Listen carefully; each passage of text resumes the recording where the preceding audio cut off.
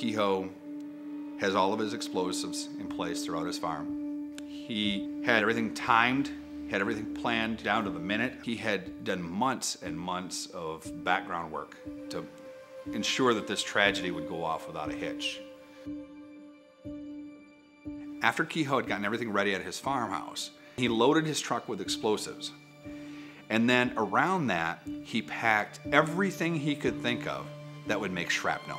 And he loaded pieces of farm machinery and nuts and bolts and nails so that the entire truck was just packed full of this stuff.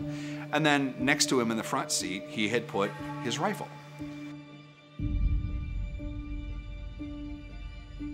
Kehoe actually went and had a rifle, a very nice rifle, custom made for him. He also was a very skilled marksman. Back then, you took the rifle out with your neighbors and you practiced shooting and everything. So Kehoe and Monty Ellsworth were doing some practice shooting, and he got to see this new rifle. I mean, really, really high-end, state-of-the-art, custom made for the day.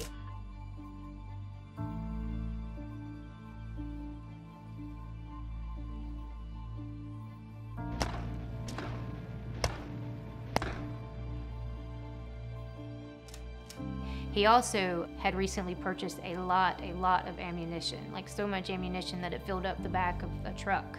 I mean, shells and shells of it. In everything that was going on that day, Kehoe still found it absolutely necessary to do one last thing. He went to the post office and he delivered a package. He took a dynamite box and stenciled an address on it and took it to the Railway Express office. Now, to ship off his mysterious package, Kehoe had to go downtown. So this brings him just a couple of blocks from the school. Then another maintenance guy happens to run into him and asks for Kehoe's help fixing something at the school.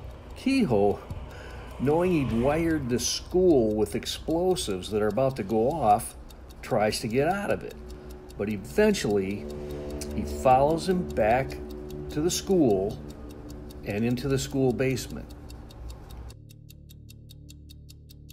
I do not believe that Mr. Kehoe would have showed up at the school that morning if it had not been his contact who encouraged him to go to the school. And Kehoe followed through and went to the school, but he knew he had to get out of there too.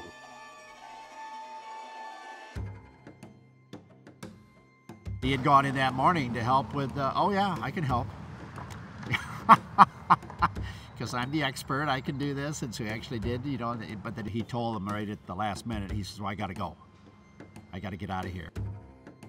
There was a problem, I believe, with the water pump. And he was consulted, and of course, with him knowing what was coming, he didn't hang around. But he was in the building, and people later remembered he seemed to be looking at his watch a little more often than they thought would be routine.